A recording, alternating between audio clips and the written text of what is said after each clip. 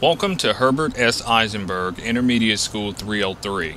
This building in Coney Island may not be much to look at from the outside, but inside there's educational magic happening every day.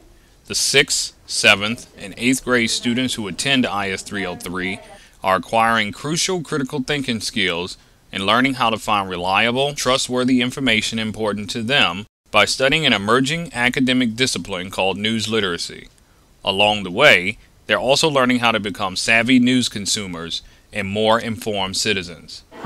News literacy means to me going on the internet and deconstructing a source or a current event into finding the core of it and forming an opinion. Because once you form an opinion, you're going to stick with that opinion, you're going to look it up, and then you're going to back it up. And then you're going to tell your classmates about that. And then you're going to evaluate it. News literacy is a way for students and adults to find out news and its accuracy and where it came from and why it's important. News literacy means to me going online, looking at events, making an opinion on those events, and supporting them with the evidence that you found. News literacy also incorporates an awareness of current events that's second to none, and it helps us develop critical thinkers. Here at IS 303, the focus on news literacy starts at the top with its dynamic principal, Carmen Amador. Trying it at the middle school level, we've definitely proven that our kids are not only articulate, but they can also speak about pretty much everything that's going on in the world. So if my middle schoolers can do it here in Coney Island, why can't other middle schoolers do it? Amador relies on a talented team of specially trained news literacy educators like Marisol Solano. Everybody seems to be on the same page in terms of supporting us and trying to become better news consumers and integrating the news literacy into the curriculum. So we've gone full force, full steam ahead with that. Solano and other teachers here, like Rosemary Brucaleri, employ a variety of techniques and tools culled from the Center for News Literacy at Stony Brook University, such as a 48-hour news blackout and the use of memorable acronyms to help middle schoolers embrace key news literacy concepts. One key example, I'm vain. I'm vain helps me a lot when I'm reading passages because it's organized and can I say the letters of it? I is independent. M is multiple sources. The V means verification or verify. The A means authoritative. I think we had that. And I stands for informative, and N stands for name. Every time you have to have the students use something with acronyms, they're able to look at that and go back to it and say, okay, is this an independent source? Was this person biased when they were saying it because did they have anything invested in it themselves? So I think that when they use the I'm vain, it helps them to break it down and look at the bigger picture and kind of analyze it a little bit at a time. And that's kind of what we want them to do as they're working towards becoming critical thinkers. It helps me find the accuracy of my news and what I'm reading. Is it reliable? Who made it? And yeah.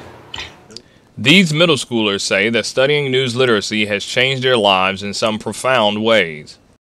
News changed my life because now that I'm in news literacy, I want to learn more about news, and I know there's some interesting pieces of news out there that I want to learn about, and before I didn't really care about news. My students are definitely asking themselves questions that adults are asking them, and it's great because it's making them become more of a 21st century learner. Even if it's not in the classroom, if you find something very interesting, you have to look it up, because if you just look at one source, it's not going to help you out and you're not going to get all the details that you need. When somebody asks you something, you have to back it up with something that's true. I just find it interesting, to be able to know what's going on and not be blank-minded and not knowing anything that's happening in our world. News literacy taught me that you can't trust everything that they tell you, and you have to actually look into everything, the person who's writing it, the actual website, and everything. When I came into the news literacy room for the first time and my teacher explained what it was, I thought I would definitely be hooked on it. Skeptics say that the very idea of news literacy and its underlying concepts, such as the need for verification and source evaluation, are beyond the ability of preteens, such as the students at IS 303, but they push back against that notion. The world is advancing and we need to go with it, so we might as well stay up to date with this stuff. We're able to do it. Not just adults, like little kids could even do it. I would respond to the people who are saying that news literacy is not appropriate for this age of children. These kids are going to be running the world one day when we're old and we're not going to be able to do this. You want to get them exposed to the news as much as they can. When people doubt what students can do at any age, they'll be very surprised. I mean, if you give, I think, a 5-year-old or 6-year-old, 7-year-old, you know, if you give them the opportunity to do things, they will impress you. Parents, other support staff, children themselves will buy in to news literacy once they know what it means to them. It means becoming smarter at what you're reading, analyzing the text, using text-dependent information to make some decisions that are going to help you to take action or not take action. I think it's good not to share information that you don't know if true, because I got in fights because of that. I said something, then the person tried to say it wasn't true, and then I heard the real story, and then it escalated to a fight. If it's not reliable, then what's the point? Like, you need to know what's really going on and you need to know the truth. You're right as a basic human. Those are just some ways that you can get to see how their own perceptions impact how they view the news and how they think about things. You know, sometimes we're biased and we don't even realize it. So if they can start to see that their own perceptions and what they think influences how they think, then maybe we can also get to break that down a little bit at a time so that they can become better news consumers. Once news becomes meaningful to them, it's happening in their neighborhood, around them, in their world, and we help them understand why that's important, I think they'll start to learn what it means to be an educated news consumer and why that's important, even if they're a middle schooler.